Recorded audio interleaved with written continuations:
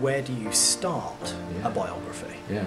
Yes. I mean, the classic Tristram Shandy thing. At what point does a man's life start? That's right. Does it start with the grandparents and Yes, that's you right. know, and you follow the genetic line That's of their right. inheritance? I mean, there's lots of ways of skinning a cat.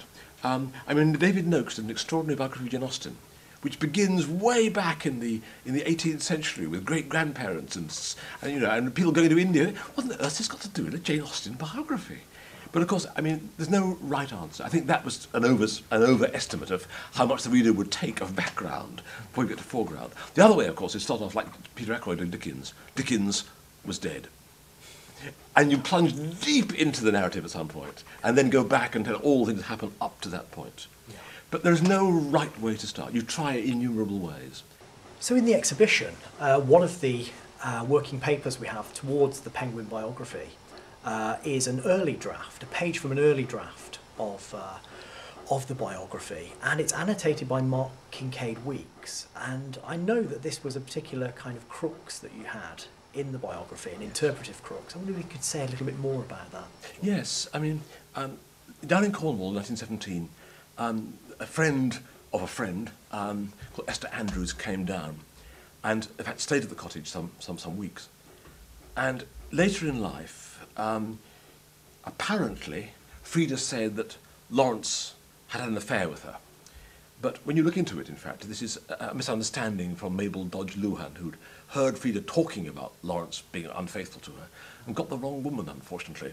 Esther Andrews, there was... Anyway, but in the biography that I was writing at this stage, I hadn't got this sorted out.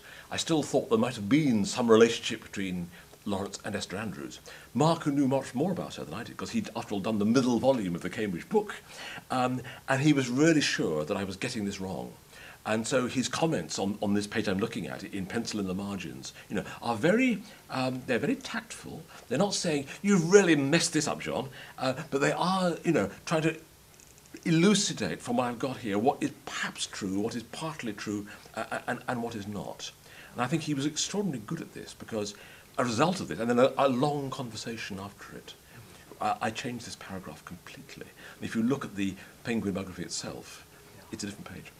The other kind of change that's remarkable, of course, is the later stage, when the publisher wants an editor to go through your work and look at the details. And in this case, I was both very lucky and in some ways rather chastened by my Penguin editor, because she scribbled all over my book, in some ways that were very, very helpful. In other ways, I found extremely annoying. And so, being myself annoyed with what she'd done, I then scribbled in the margins myself, things like, tut, tut, commenting on her comments on my writing. And this was rather childish of me, I think, but it helped me get past this stage, because I was, as it were, thinking, well, how much of her work, how much should I incorporate? She's very good at counting the number of times I use the word significantly, for example. For something like third time, and she's right there, of course. I shouldn't be using the word over and over again like that. That's silly of me. And she's doing all the things a publisher editor should do. But when it comes to saying that I'm underrating Frida Lawrence, for example, which she did a great deal of, I didn't think she was right at all. And those bits I didn't change. I think I'm correct in saying, John, that you didn't get the title that you wanted. You're right. For the Penguin biography. Exactly right. I was rung up one awful day, one Wednesday, and told that they were making a decision that afternoon and the title had to change. And this deeply annoyed me. I was offered 3 titles, and I had to choose one of them. And if I didn't, they'd choose it for me. The one I wanted, I still believe in as the right title to the book, was D.H. Lawrence, The Life of a Writer. Now, that wasn't sexy enough for Penguin books. And for me, it was a good title. And although you get a writer's life quite commonly in biographers, you never get the life of a writer. There's ever been one like that. And anyway, I was told it had to be either Lawrence, the life of an outsider, or Lawrence, the life of a radical, which of course is a stupid thing to say, because he wasn't politically involved in that kind of way. And I forget the third one about the prophet of love, I think, something stupid. So all I could do was say, OK, do the outsider one. And then they did allow me to go back to the book and make some modifications to the book to fit the title which had been imposed upon me. But I would much rather not have done that. As it is, the book does, as it were, reflect its title occasionally, because that is work after the event. In terms of writing that single life of Lawrence, you talked about the process of selecting material for that, creating a narrative of Lawrence's life. How comfortable are you with creating a single narrative? In a way, however many stranded that narrative is, it still needs, in a sense, to have the consistency that a book has with covers either side of it. Yes, it does. How comfortable are you as a biographer producing that and not doing what Edward Nels did, Yes. edging his bets and just giving you Yes. numerous voices? If you like? In one sense, I feel ashamed because I didn't do what everyone else did.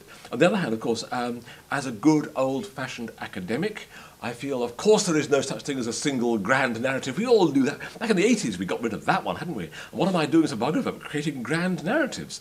On the other hand, I discovered while becoming a biographer, because you don't sort of born one, you become one, that I actually very much liked telling stories. I didn't know this about myself. I'd never done it before. I didn't have children to tell stories to when they were young.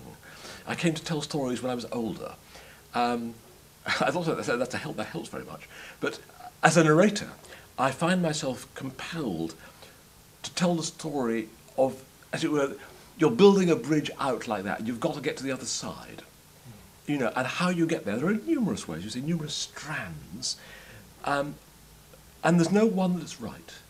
But you as one, you think, instinct, experience, helps you understand, that will produce more of the good stuff and less of the entirely personal point of view than other ways of doing it. And so you can never do the perfect biography of all the details in all the places. And you can never do the ideal biography, which is somehow so multi-level and multilingual and multi-personality that, you know, it would survive any examination in any circumstances. It sounds a monster put like that. No, what I want to do now, particularly, I'm writing a Wordsworth book at the moment, is write a single narrative, but one that is faithful to at least all that I know and feel about the author I'm writing about, and the works of that author as well. I must never say things that aren't consistent with what the writer is themselves writing. That's the one forbidden thing as a biographer of a literature person. One is an important thing about the biography of a literary figure. You've got to be in touch with the work and not say things about their life which aren't in some ways consistent with the personality which is inevitably revealed in the work.